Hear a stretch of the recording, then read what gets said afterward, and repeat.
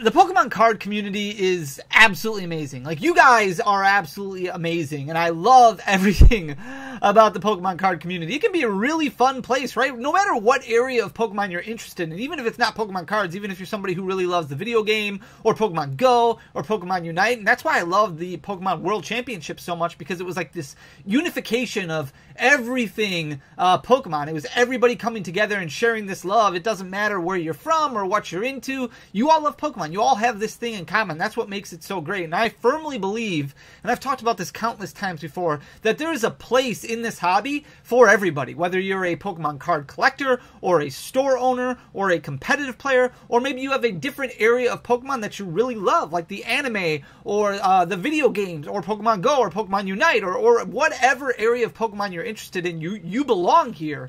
And you get to meet all these wonderful people, whether it be online or in person or at your local league, and it's great. Unfortunately, that's not always the case, right? Occasionally, there is some bad that goes along with the Pokemon card community as well. Like, you have scams, you have manipulation. We've had situations in the past dealing with resealed boxes, weighing packs, like a lot of people who can kind of take advantage of the hobby so that way they get personal gain, and that can be very, very frustrating. And the best thing you can do as a Pokemon card collector, because those frustrations can sometimes force us to exit the hobby, or at least give less attention to the hobby and maybe focus on another area of life, and it can get really, really frustrating. It can be really sad. So it's all about like understanding where these situations are coming from and better protecting yourself to make sure that these situations don't happen to you or somebody else that you might know and care about in the Pokemon card community. We've talked about this before.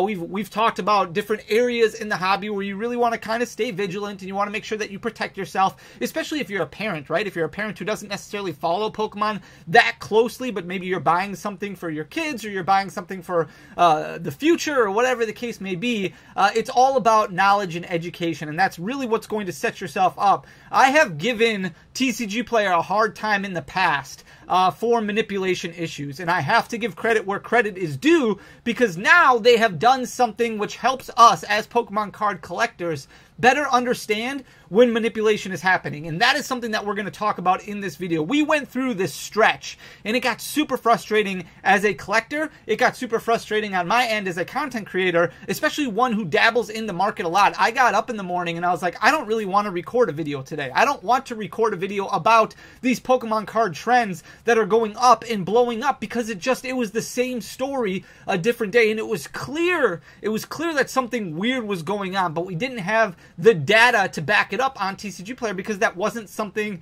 that was released. So I want to give credit where credit is due to TCGPlayer right now for kind of implementing a tool that gives us as Pokemon card fans, Pokemon card collectors, better understanding of when we want to purchase something, whether it be a sealed item or whether it be a card, understanding the trends a whole lot better and kind of spotting weird things that are happening in the market, so that way we can make the best decision when it comes to spending our collecting dollars, because that's what it's all about. If you make bad decisions and you start putting stuff in your Rare Candy app or your collector app and you see things going down and up and way down and you get really frustrated, and sometimes you're like, okay, I need to take a break, I need to take a step back because this isn't fun.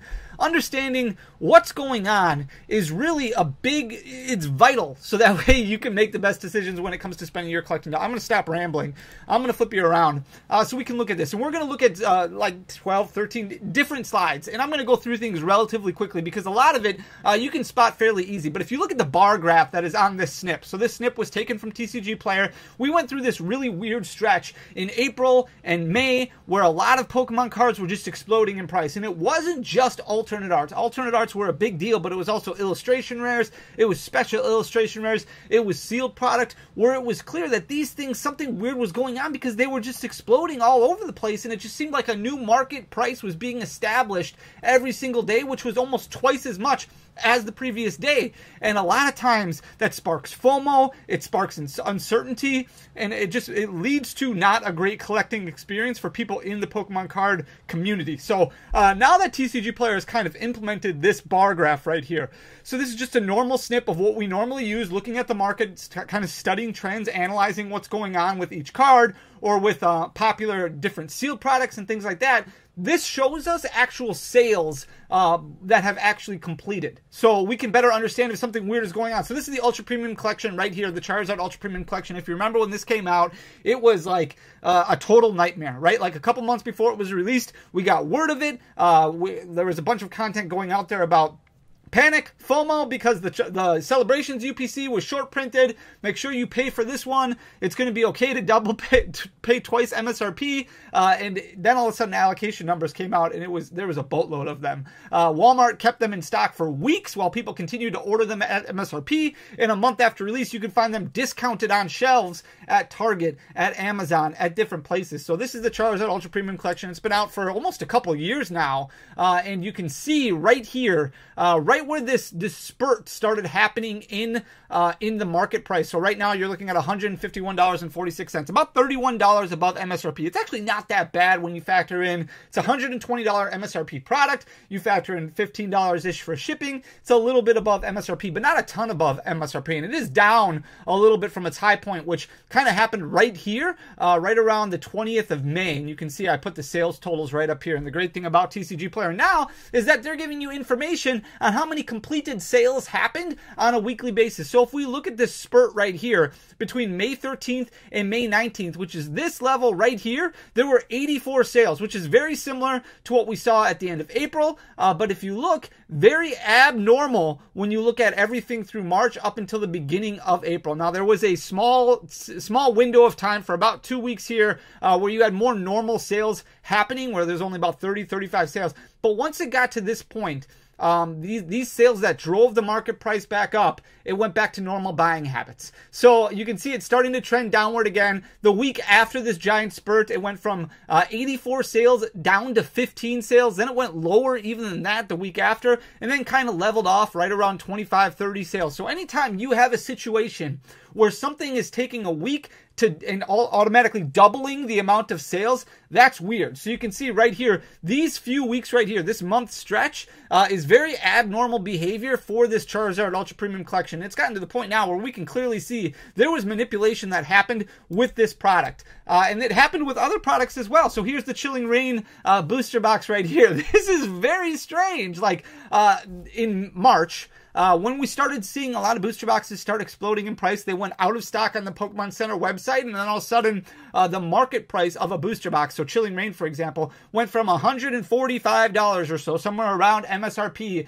and shot up overnight to $200 because it just got bought up like crazy. And you can see now there was clear manipulation happening. Once it sold out on the Pokemon Center website, it was a race to try and get as many booster boxes as you could below $200 because the obvious goal was to spike this product above $200. And now it's come back down to earth, right? It was at one point in time up to about $240. Now it's back to about $200. But you can see March 11th to March 17th, there was 93 sales on this day or on this week. And then all of a sudden the following week, back down to 12. And that is very normal behavior for the Chilling Reign booster box. You can see, but pretty much every single week, with the exception of this one at the beginning of May, where there was probably about 20 sales here, everything is right around 15 sales, maybe 20 sales. So to have 1 week stretch where it shot up to 93 sales, as a buyer, as a Pokemon card collector, obviously something weird that happened there. Same thing with Astral Radiance. So again, this is right around the time where Astral Radiance went out of stock on the Pokemon Center website.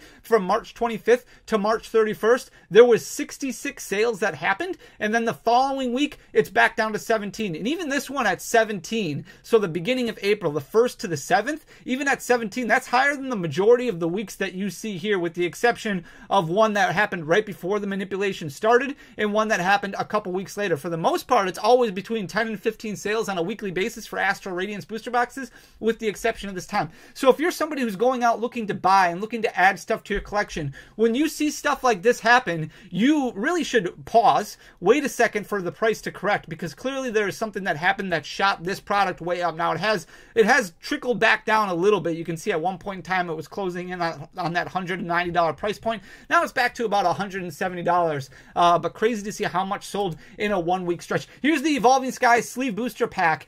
This one is insane to look at as well. So this is only 3 days worth of data that TCGPlayer is breaking it down for, and you can see this giant spike in market price right here, where it went from basically $15 or $17 per sleeve booster pack up to about $25. Now it's come back down to about $22 currently, but you have this stretch between July 20th and July 22nd where there's 185 sales, and then the following week after that it's back down to 25 sales. And 25 sales is actually a little bit above average if you look at all the other areas of the bar graph right here. Usually it's around 10 sales a day, maybe even less than that.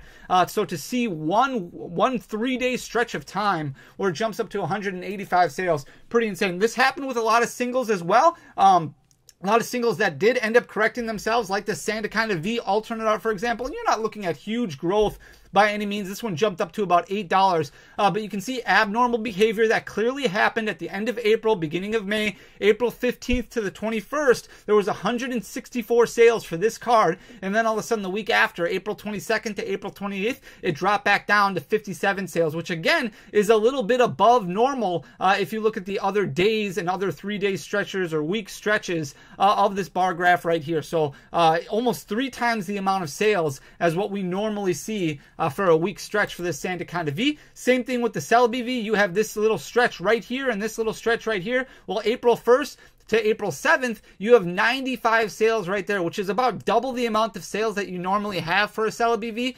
48 sales is typically what normally happens, and you can see even that is higher than a lot of other days in this bar graph right here. So about double the amount of sales in one day, obviously driving the price up to the point where it almost hit $45, and now it's come back down to earth quite a bit, $28.78. So it's still above where it was before that manipulation happened. It's still about 14.5%, 15% above where it was, but it's definitely cooling off quite a bit. So that's why it's important to kind of spot these abnormal days, because you don't want to buy right here when all the FOMO is kind of instilling in people's brain and things like that. It's just not a good time. Here's the Steelix illustration rare from Paradox Rift. This one had one stretch in time, May 20th to the 26th, where you had 70 sales in one day, which is clearly abnormal. The following week, 70 sales in 1 week, which is abnormal. The following week, it's back down to 31 sales right here, which is very normal behavior. You can see it's right around 30 to 35 sales pretty much every single week, with the exception of May 20th to May 26th, where all of a sudden you had over double that in the amount of sales at 70 sales, which is crazy. Here's the Noivern V alternate art from Evolving Skies. There was some alternate arts that started clearing off,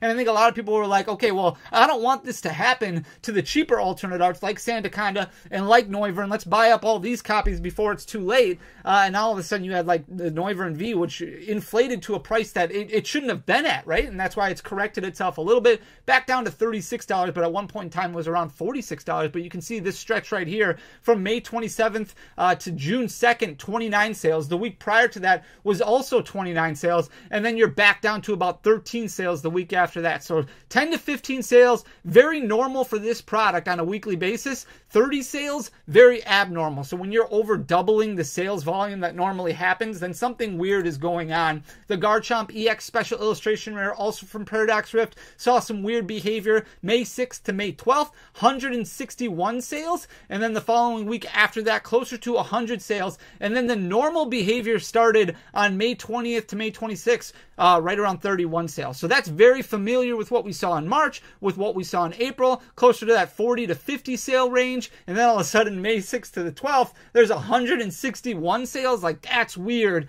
and that's why you saw this giant curve, this giant skyrocket, if you want to call it that, of pricing, because it jumped all the way up to almost $28, and now it's come all the way back down to where almost it was prior to the manipulation, back down to $17.87. This happened with Morty's Conviction.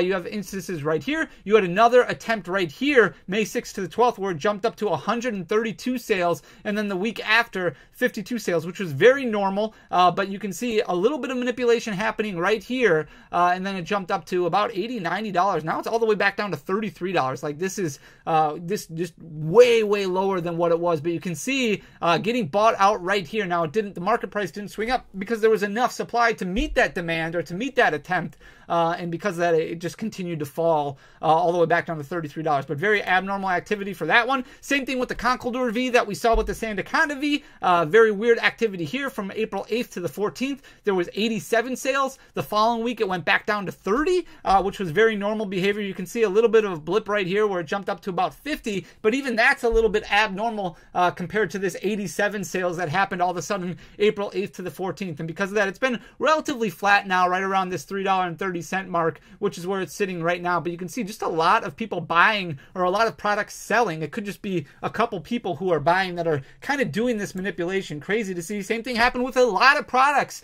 from Crown Zenith, a lot of singles from Crown Zenith. You can see this one, very abnormal activity right here, May 6th to the 12th. There was 84 sales that happened. The following week after that, it was back down to 20 sales. So 20 is fairly close to the average for this product, anywhere between 20 and 30 sales. You can see that throughout March, throughout the majority of April, and all the way from May up until current day. So very weird to see this week stretch of 84 sales, and because of that, the market price jumped from about $60 all the way up to about $100, and now it's come back down to earth at about $64. This doesn't always happen only with manipulation of new cards. Like sometimes, here's Counter Catcher. This is from Crimson Invasion, first of all. There's other instances where it does happen. And this is one instance where Counter Catcher ended up spiking like crazy because of this abnormal amount of sales back in October of 2023, because there was a secret rare Counter Catcher that was coming in a future set that just got announced. So we had figured out, I forget which set it was, if it was Paradox Rift or if it was Temporal Forces, one of those sets. We had an announcement that Counter Catcher was in the Japanese set, so we knew it was coming to the English set. And as soon as that announcement happened, this giant buyout happened of the Counter Catcher secret rare from Crimson Invasion, because people knew, well, this is going to be big in the competitive world. Counter Catcher is a big card. They're reprinting it. People are going to want to play max rarity in their decks. So it went from basically a $2, $3, $4 card all the way up to about $20, $25 overnight. And you see this amount of sales here, September 25th to October 1st, 59 sales, where the average is only 4. So the following week after that, October 2nd to the October 8th, there was 4 sales. Then you have a little bit more as the market price had already been increased, but usually it's 5 to 10 sales on a weekly basis for this specific card. But because of that announcement, and people who pay attention to the competitive world, they took advantage. They manipulated the price, and it jumped up like crazy to this $25 price point. Now it's come back down a little bit, but still at $18 compared to the fact that it was only at $4 or $5 in September of 2023. You also have different instances where it's normal and organic to see these buyouts happen. So Iron Thorns EX, we covered this a little bit after the World Championships. Iron Thorns EX ended up winning the Masters division as the Pokemon card world champion. So Iron Thorns, a card that a lot of people wanted to start buying up so they could play it. They could play it at a competitive league. They knew that this card was good. They know that this deck is good because it just won the world championship. So you can see this giant increase in quantity of sales because there were so many people who wanted to go out and buy these. Now, there probably could have been some manipulation situations that happened in this instance where maybe somebody's like, well, everybody's going to want to play Iron Thorns, so I'm going to buy this large amount of them. But I guarantee you also had a lot more of a giant pot of people who bought Iron Thorns EX because of its performance at the World Championships. And because of that, you had 740 sales in a 2-day stretch between August 13th and August 15th. And then it came back down a little bit the following few days, August 16th to the 18th, it was down to 338 sales, and then it's pretty close to about 200 sales, which is about normal for this. But as people play Pokemon and they get used to Baltimore, which is the next regional championship, they want to go to league, they want to win a league cup, a league challenge, they started buying up this Iron Thorns EX, and it made sense to have this much of a quantity sell at once, which did impact the price quite a bit. Now the price has fallen back down because there were so many more eyeballs on it. So that's more natural growth that we're looking at there. Same thing with Earthen Vessel. You can see natural growth happening with Earthen Vessel, where it's very normal for a large quantity of products to be selling on a daily basis, on every couple of days. You can see for the most part, Earthen Vessel selling between 1,000 and 1,500 copies almost every day. And this is a situation where they just can't, they don't have enough of supply to meet demand, which is why it continues to rise up to $4.50. You can see in March of 2024, it was only about $1. But because even though there's 1,000 selling every single day, it's still not enough to meet up with demand. So you can see the graph increasing for the market and the quantity still staying the same, which means, hey, we're willing to pay $4.50 for a copy of Earthen Vessel simply because we need 4 of them in our deck and there's no other cheaper option to get them. them. So I'm sure it's not like the happiest portion of somebody's day to have to spend $20 on a playset of earthen vessels, especially when everything else in the competitive world is so much cheaper. But this is more of a normal performance on TCGPlayer. So I just wanted to go over some instances where we can clearly see now and give credit to TCGPlayer for kind of providing us with this opportunity, with this tool, so that way you can make the best decisions when it comes to spending your collection dollars. If you see something weird that happened, make sure that you don't pull the trigger and buy that card until it gets back to a point where you're like, okay, now I'm comfortable. And that's why I'm a big advocate of writing down a price that you're comfortable paying for a card. And if you miss out on it, then don't worry about it. Just move on to the next card, and you can come back to that one at a later date. Utilize your earthen vessels, utilize your cards that are more important for other people and maybe not more important for you at that time. Like if you have earthen vessels, you can trade those off to add